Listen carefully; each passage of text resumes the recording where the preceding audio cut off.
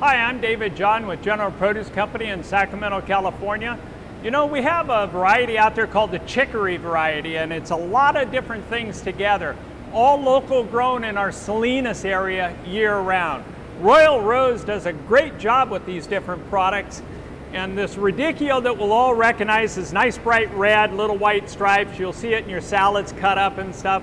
A little bit of bitterness to it. When you're looking for it, just look for a nice firm head. Nothing that's real soft, but it's a great product out there. The bitterness can be offset by how you blend it into your salads. The other one that's out there that they have in a variety, look at this cool spotted stuff. This gets a little bit sweeter. This Carrefour is actually just slightly sweeter. Normal during the time of the year, it'll be more yellow. So don't let the yellow bother you. It's a good thing for this product. There again, kind of a tight head, nothing that the leaves are falling back too much on. But the new one that's out there that's really has taken off, this Puntarelle.